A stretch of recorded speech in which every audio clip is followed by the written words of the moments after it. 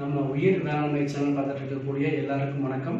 So இன்றைக்கி நம்ம வீடியோவில் என்ன பார்க்க போகிறோம் அப்படின்னு பார்த்துக்கிட்டிங்கன்னா, தென்னையில் வெள்ளை ஈ தாக்குதல் இருக்குது. ஸோ அதை கட்டுப்படுத்துவதற்கான வழிமுறைகள் என்னென்னங்கிறத அந்த வீடியோவில் நம்ம பார்க்க போகிறோம்.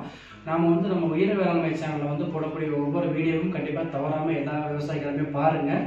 கண்டிப்பாக உங்களுக்கு பயனுள்ள தகவல் தான் இருக்கும். ஸோ அந்த அடிப்படையில் நம்ம இன்றைக்கி என்ன பார்க்க போகிறோம் அப்படின்னா, தென்னையில் வெள்ளை ஈ தாக்குதல் இது இன்றைக்கி மிகப்பெரிய பாதிப்பாக இருக்குது.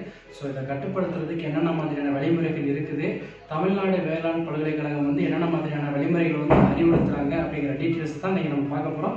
ஸோ இந்த வீடியோக்குள்ளே போகிறதுக்கு முன்னாடி நீங்கள் கீழே இருக்கக்கூடிய சப்ஸ்கிரைப் பட்டனையும் பக்கத்தில் இருக்கக்கூடிய பெல் பட்டனையும் கிளிக் பண்ணிடுங்க. இப்போ நம்ம வீடியோக்குள்ளே போகலாம்.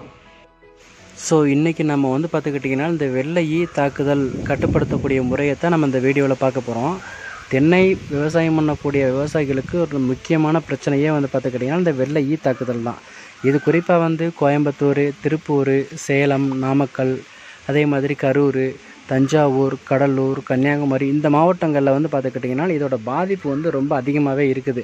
எவ்வளவோ கெமிக்கல்லாம் பயன்படுத்துகிறாங்க, இருந்தும் அதை அவங்களால கட்டுப்படுத்த முடியலை. ஏன் அப்படின்னு பார்த்துக்கிட்டிங்கன்னா, இது மழைக்காலங்களில் அது பெருசாக தெரியாது, அதோட உற்பத்தி அதிகமாக இருக்காது, அப்படியே ரொம்ப அமைதியாக இருக்கும். வெயில் காலங்களில் இதோட உற்பத்தி ரொம்ப அதிகமாக இருக்கும். சரிங்களா? இது பார்த்துக்கிட்டிங்கன்னா தென்னை மரத்தில் இருக்கக்கூடிய ஓலைகளோட அடிப்பகுதிகளில் தான் அதிகமாக குவியலாக இருக்கும். ஸோ அங்கே பார்த்துக்கிட்டிங்கன்னா முட்டைகள் அதிகமாக போட்டு வைக்குது. போட்டு வைக்கக்கூடிய முட்டைகள் பார்த்திங்கன்னா மெழுகு பூசின மாதிரி இருக்கும். ஸோ அதிலேருந்து வரக்கூடிய இளம் குஞ்சுகள் தான் பார்த்திங்கன்னா அந்த மரத்தில் இருக்கக்கூடிய அந்த பச்சையம் ஃபுல்லாக சாரையும் உறிஞ்சதுக்கு அப்புறம் பார்த்திங்கன்னா மரமே ரொம்ப ட்ரையாக காஞ்சி போன மாதிரி இருக்கும். ஸோ அடுத்து ஒரு 20 அல்லது 30 நாட்களில் அந்த இளம் குஞ்சுகளை முழுமையான வளர்ச்சி அடைந்த வெள்ளை ஈக்களாக மாறிடும். அதே மாதிரி காற்றடிக்கக்கூடிய திசைகளில் பார்த்துக்கிட்டிங்கன்னா வேறு பக்கம் நகர்ந்து அப்படி ஒவ்வொரு இடத்துலையும் இதோட பாதிப்பு இருந்துக்கிட்டு தான் இருக்கும். ஸோ இதோட பாதிப்பு அதிகமாகும் போது பார்த்துக்கிட்டிங்கன்னா மரத்தோட வளர்ச்சி பாதிக்கப்படுது, உற்பத்தி திறன் குறையுது. ஒரு குறிப்பிட்ட காலத்துக்கு அப்புறம் பார்த்திங்கன்னா மரமே டோட்டலாக டேமேஜ் ஆயிடுது. ஸோ இதை கட்டுப்படுத்த முடியாமல் நிறைய விவசாயிகள் தடுமாறுறாங்க.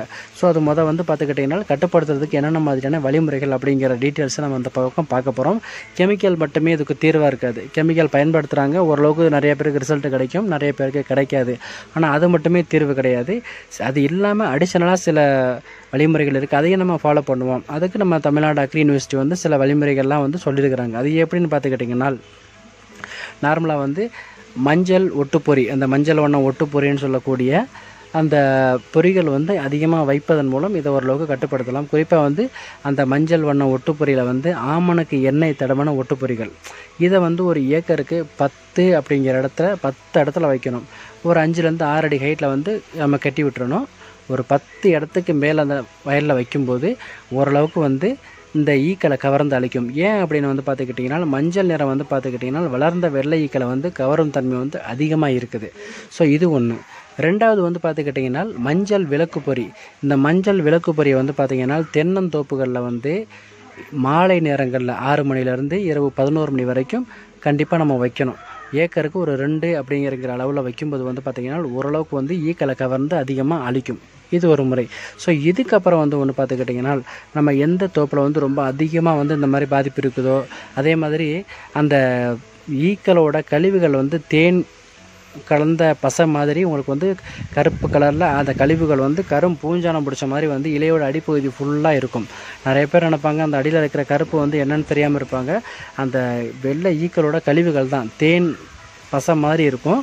அது அது அதிகமாக போடும்போது பார்த்திங்கன்னா எல்லாம் கருப்பு கலரில் பூஞ்சான் பிடிச்ச மாதிரி அந்த இலையே ரொம்ப கருப்பாக டேமேஜ் ஆன மாதிரி இருக்கும்.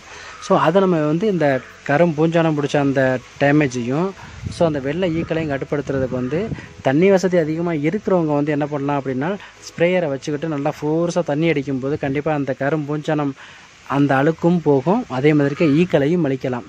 இதையும் ஃபாலோ பண்ண சொல்கிறாங்க. ஸோ இதுக்கப்புறம் பார்த்துக்கிட்டிங்கன்னா, இந்த வெள்ளை ஈக்கள் எந்தெந்த தோப்புகளில் அதிகமாக இருக்குதோ இருக்கக்கூடிய தோப்புகளில் பார்த்துக்கிட்டிங்கன்னா இயற்கையாகவே பொறிவண்டுகளும் அதே மாதிரி என்கார்சியா அப்படின்னு சொல்லக்கூடிய ஒட்டுண்ணிகளும் இயற்கையாகவே அதிகமாக உற்பத்தியாகி அந்த ஈக்களை அழித்து ஓரளவுக்கு கட்டுப்படுத்தும். இது இல்லாமல் இந்த என்கார்சியான்னு சொல்லக்கூடிய ஒட்டுண்ணிகளை தனிப்பட்ட முறையில் நீங்கள் வாங்கணும் அப்படின்னா அது எங்கே வாங்கலாம் அப்படின்னு பார்த்துக்கிட்டிங்கன்னா, நம்ம தமிழ்நாடு அக்ரி யூனிவர்சிட்டி கோயம்புத்தூர் வேளாண் பல்கலைக்கழகத்தின் கீழே இறங்கக்கூடிய ஆழியாறு தென்னை ஆராய்ச்சி நிலையம். ஸோ அவங்க மூலம் ஒவ்வொரு மாவட்டத்தில் இருக்கக்கூடிய வேளாண் அறிவியல் நிலையங்களுக்கும் தோட்டக்கலைத்துறை அலுவலகங்களுக்கும் வந்து பார்த்திங்கன்னா இந்த ஒட்டுண்ணிகள் வந்து சப்ளை பண்ணுறாங்க. ஸோ அவங்கள்ட்ட நீங்கள் விசாரிக்கும் போது உங்கள் மாவட்டத்தில் இருக்கக்கூடிய அந்த தோட்டக்கலைத்துறை டிபார்ட்மெண்ட்டு, வேளாண் அறிவியல் நிலையம் சொல்லக்கூடிய கேவிக்கையில் வந்து விசாரிக்கும் போது கண்டிப்பாக இது கிடைக்கும். ஸோ இந்த ஒட்டுண்ணிகளை வாங்கி நம்ம உங்கள் தோப்பில் விடும்போது கண்டிப்பாக வந்து வெள்ளை ஈக்கெல்லாம் அதிகமாக அழிக்கும். ஸோ அதே மாதிரி அதுக்கப்புறம் வந்து கிரைசோஃபெர்லா அப்படின்னு சொல்லக்கூடிய ஒரு இறை விலங்கி இருக்குது. இது வந்து பார்த்துக்கிட்டிங்கன்னா இந்த வளர்ந்த ஈக்களோட இளம் குஞ்சுகளை வந்து அதிகமாக உட்கொள்வதனால வந்து இதோட உற்பத்தி திறனை ஓரளவுக்கு குறைக்குது. ஸோ இதுவும் எங்கே கிடைக்கும் அப்படின்னா சேம் அதே மாதிரிக்கே வேளாண் அறிவியல் நிலையங்கள், தோட்டக்கலைத்துறை அலுவலகங்களில் கேட்டிங்கன்னா கண்டிப்பாக கிடைக்கும். அதையும் வாங்கி நீங்கள் பயன்படுத்துனீங்கன்னா அப்படின்னா அந்த முட்டைகள் அடங்கி அந்த அட்டையை வாங்கி நீங்கள் பயன்படுத்துனீங்கன்னா கண்டிப்பாக அதுலேருந்து அந்த ஒட்டுண்ணிகள் உற்பத்தி ஆகி கண்டிப்பாக அந்த ஈக்களை வந்து அதிகமாக அழிக்கும். ஸோ இது ஒரு முறை, இதையும் நீங்கள் தவறாமல் ஃபாலோ பண்ணுங்கள்.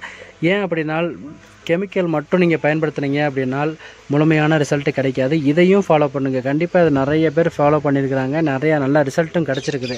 ஸோ அதனால் வந்து நிறைய விவசாயிகள் இந்த சம்மந்தமான தகவல்கள் தெரியாமல் இருப்பாங்க. கண்டிப்பாக தோட்டக்கலைத்துறை போங்க, அவங்க தொடர்பு நம்பரை வாங்கி பேசுங்க. அதே மாதிரி கேவிகேஸ் வேளாண் அறிவியல் நிலையங்களுக்கும் விசாரித்து போய் அங்கேயும் கேட்டிங்கன்னா கண்டிப்பாக இது சம்மந்தமான ஆலோசனை தகவல் சொல்லுவாங்க. கண்டிப்பாக இது எல்லாருமே இதை பயன்படுத்துங்க. பயன்படுத்தி ஓரளவுக்கு இந்த தகவலை வந்து யூஸ் பண்ணி பயனடைங்க. இல்லை அப்படின்னால் வெறும் கெமிக்கல் மருந்தே அடித்து இதோட உற்பத்தி வந்து கண்டிப்பாக வந்து பெருசாக இருக்க வாய்ப்பே கிடையாது. தென்னை உற்பத்தி டோட்டலாக வந்து உங்களுக்கு டேமேஜ் ஆகிறதுக்கான வாய்ப்புகள் தான் அதிகமாக இருக்குது. ஸோ இந்த தகவல் அனைத்தும் உங்களுக்கு ஓரளவுக்கு பயனுள்ள தகவலாக இருக்கும்னு நினைக்கிறேன். இது எல்லாருமே கண்டிப்பாக ஃபாலோ பண்ணுங்கள். ஸோ அடுத்த வீடியோவில் மேலும் சில தகவல்களோடு உங்களை சந்திக்கும் வரை நன்றி, வணக்கம்.